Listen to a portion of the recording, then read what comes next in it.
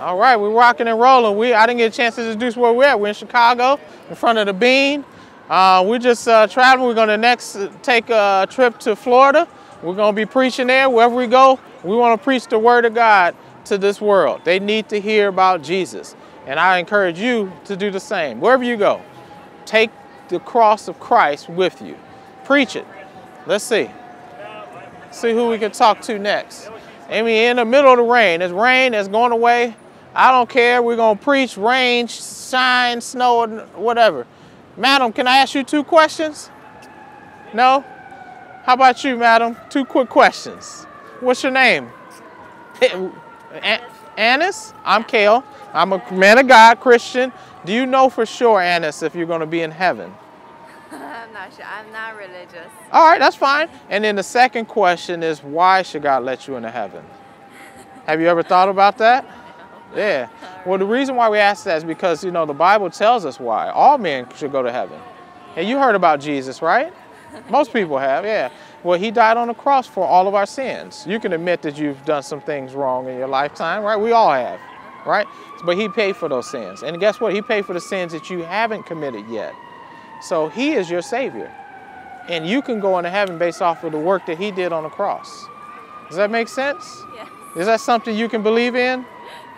Probably. You don't want to believe in it? You can believe in it. Because the Bible says, for God so loved the world that he gave his only begotten Son, that whosoever believeth in him should not perish, but have everlasting life.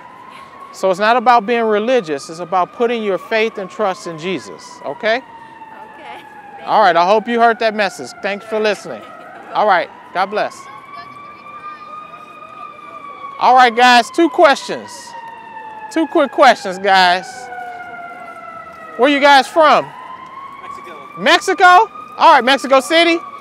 That's a big city out there. Oh, we're from Logan Square. What are you talking about? Where? Logan Square, brother.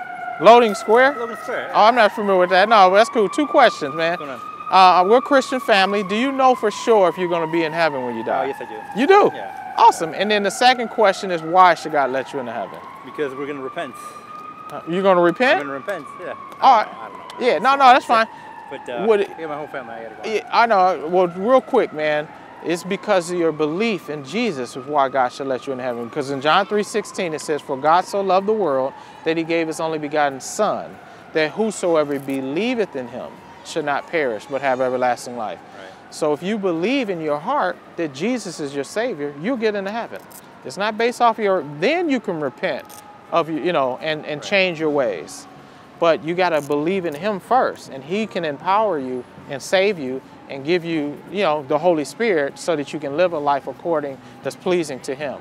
Make sense? It makes a lot of sense.